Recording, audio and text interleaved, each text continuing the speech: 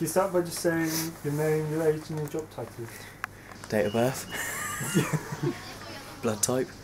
My name's Tom Townsend, I'm 18 and I am a stockman for a farm. Working with animals is great fun. I mean, you get to drive big, heavy machinery, which is worth a lot. It's a manly job. Keeps you in good shape. You don't have to pretend to be nice to any of these, people. You do what you have to do. Nothing takes judgment on you. Average day is get to work for 6 o'clock in the morning. I push in the hospital cows for Steve for him to milk, just to check over. After that, I then get in the tractor and telehandler and put all the feed out for the cows and bed down all the hospital cows, make sure they're all nice and clean. I'll go back in, find Steve, help him with any jobs if he needs it. Come back after breakfast and do the odd jobs around the farm, empty their shit out and spread that in the fields. And then in the afternoon, push all the cows in for them to milk, bed them down, get them nice and clean so they don't get any diseases or anything. I then go and just do more odd jobs around in the afternoon and help Steve out, and hopefully by then it should be home time. It sounds easy, but it's not. 6:30 in the afternoon, evening, so it's a 12-hour day minimum. Definitely a stressful job.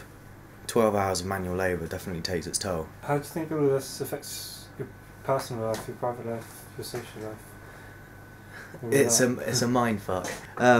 For your social life, you pretty much don't have one. I try my hardest to make myself have a social life. They say you're working with people, but you're only working with 2-3 people a day, and you don't even see them for most of it.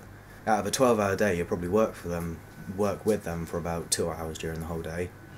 And that's the most social contact you have for the most of the day. It does screw with your mind a bit. It makes you overthink everything, because that's all you can do is think.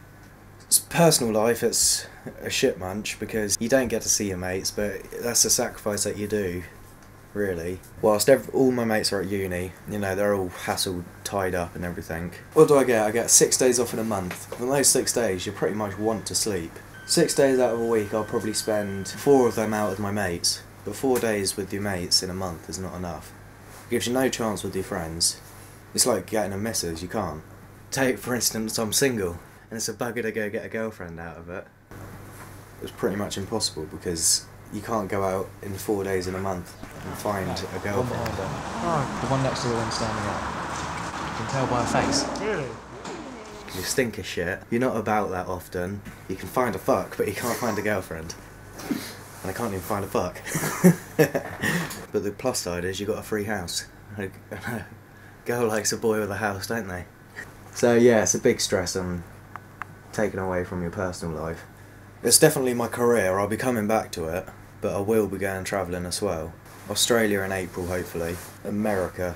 So I'm gonna go party for a few years, live my childhood, and then come back to it, because I can do now.